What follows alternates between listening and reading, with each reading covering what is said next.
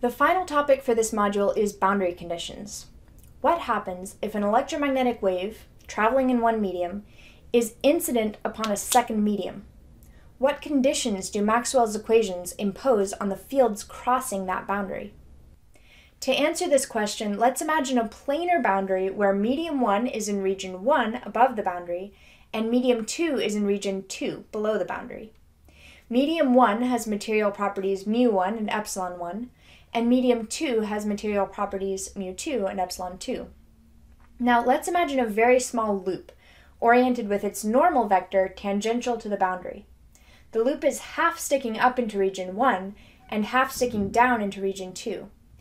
Ampere's law says that if we integrate h dot dl around this loop, it has to equal the time derivative of the electric field through the loop plus the current through the loop.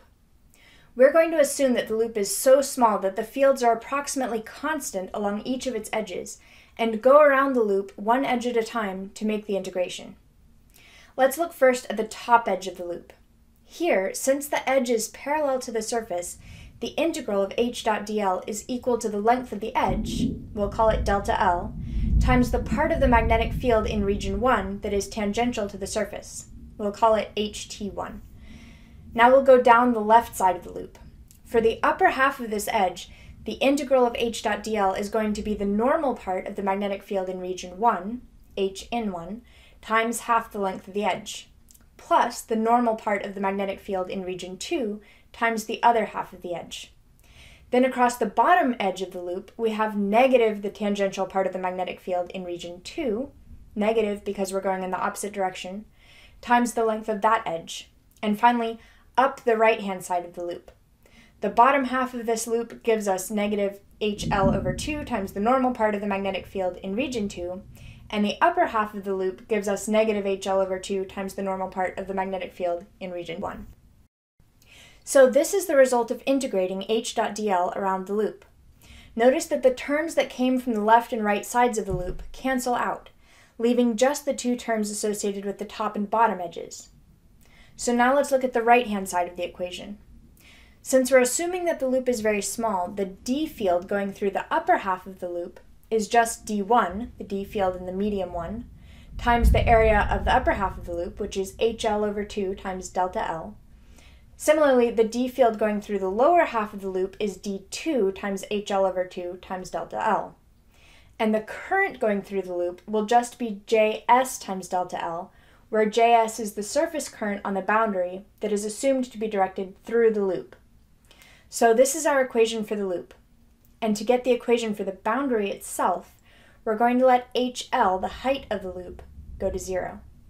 So both of our d field terms will go away, and the delta L terms cancel, and we get that the tangential magnetic field in the first region minus the tangential magnetic field in the second region is equal to the surface current density on the boundary. This is the first boundary condition. We can perform a similar integration around the same loop using Faraday's law to show that the tangential electric field in the first region is equal to the tangential electric field in the second region. So this is the second boundary condition.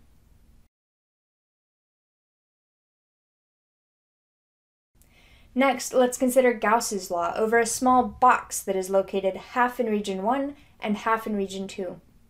Like before, we're assuming that this box is small enough that the fields don't vary over its faces. So the integral of d dot ds on the top of the box will be the normal part of the d field in the first region times the area of the top of the box, and the integral on the bottom of the box will be negative the normal part of the d field in the second region times the area of the bottom of the box. And the integral around the sides of the box will be 0 because anything coming in one side will flow right out the other side. So this is what we get for the left-hand side of Gauss's law.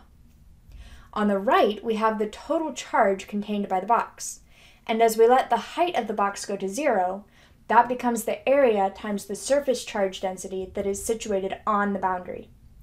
And now we see that the area term, delta A, cancels out of each of these terms, leaving dn1 minus dn2 equal to the surface charge density, rho s. If we remember that d is equal to epsilon e, this may also be written like this. This is the third boundary condition.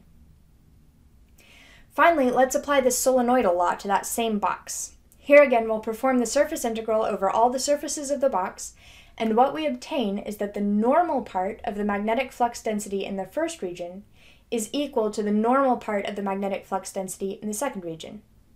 If we recall that B is equal to mu h, this may be rewritten like this.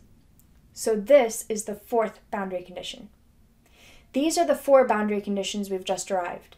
Anytime you have a wave passing from one medium into another, the fields must obey these conditions. We'll put these to good use in the next module when we talk about waves being transmitted and reflected at material boundaries.